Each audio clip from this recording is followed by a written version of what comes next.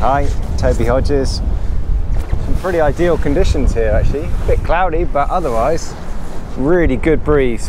Quite gusty as well, but good conditions to see what this new family cruise is about.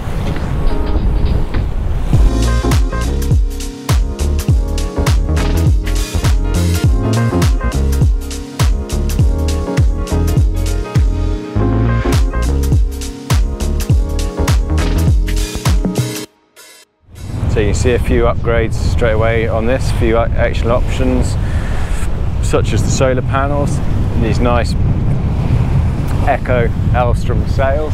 More and more yards are starting to fit, which is nice to see. They've got good recycled polyester content in them.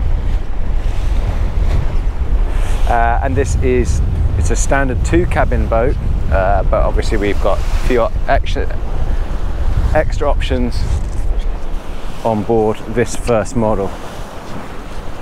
So whilst talking about that mainsail, I should just add that we haven't been able to get proper halyard tension because it keeps dropping through the clutch.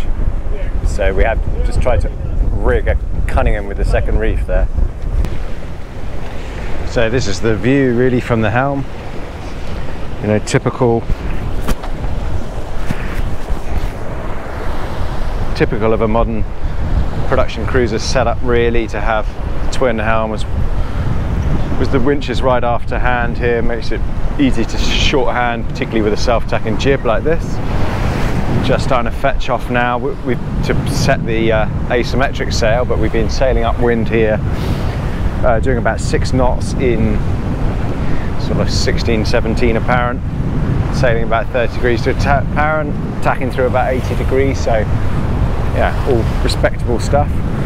You see quite a lot of line tails back here, you got the clutches back here, so you need to be organised with those. But as I say, sailing it short-handed, especially with the self-tacking jib, is really very easy going upwind. No one has to touch anything, just tack through, change the other helm if you want to.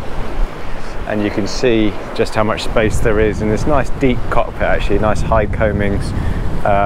So it's good protection under that spray hood and space around those twin tables. These ones are telescopic, they're fixed as standard with handrails along them. So set up for the Jenica sailing going back downwind. So we've just been trying to sail downwind with the Jenica with a sock, but had some issues with that. So whilst they're trying to fix that sock and asymmetric, just have a quick look down below here. It is just a quick look, I'm afraid, because I only have a quick amount of time on the boat.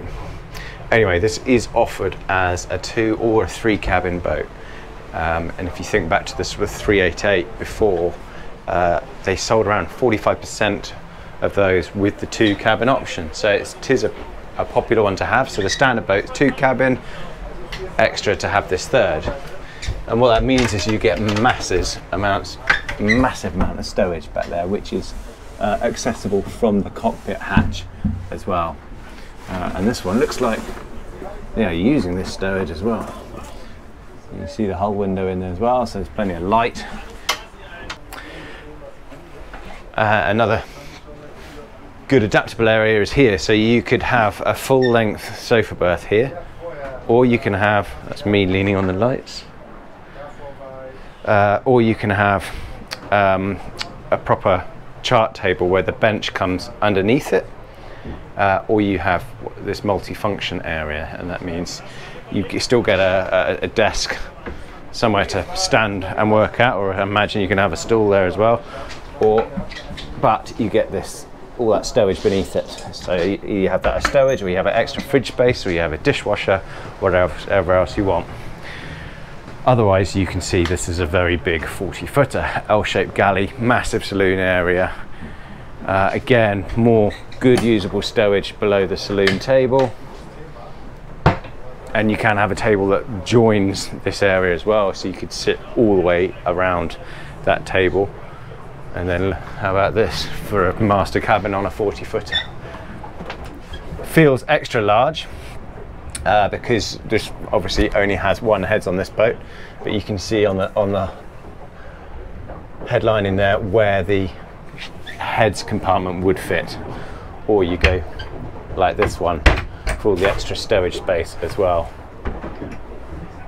So we're sailing currently, as you can see, with the self-tacking jib, making about 8 knots, 7.5, 8 knots, reaching in about 15 knots breeze. And this is what it sounds and feels like in the master cabin. You notice these lots of natural ventilation, which is a good thing to have as well. Imagine with those hatches open as well, and that's throughout the boat. It's good natural ventilation. Stowage beneath the berth in raised lockers, and another wardrobe, smaller wardrobe behind the door here. And then moving aft, obviously this one just has the single heads, but a good sized separate shower compartment in there as well. And then common theme to the aft cabins to be housing all of the deck cushions. Obviously this one on 2 cabin space, there'd be plenty of space in that utility cabin on the port side to have those. But again, not bad space in here, small locker outboard, and then you can see the access panel there into the engine room below, companionway steps. Let's see if I can lift those now.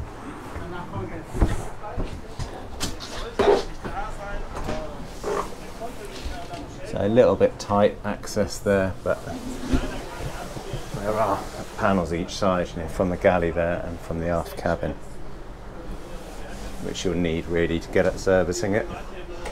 And this massive amount of stowage back here, look at that. Again, that can be extra refrigeration space. That is a huge locker, not short of stowage on this boat. Then you've got your drop down lift top fridge in there. An extra front opener. I know that's just to get into that fridge from there. So same amount of refrigeration space, but just to get to the bottom of it.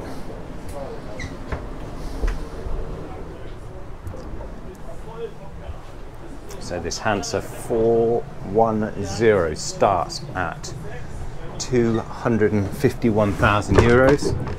The boat we're on, with the options we've got, you can add about another 100,000 on that, so around 360,000 euros ex tax. Sorry, it's just a quick sail tour, but that's all the chance I've got to have today.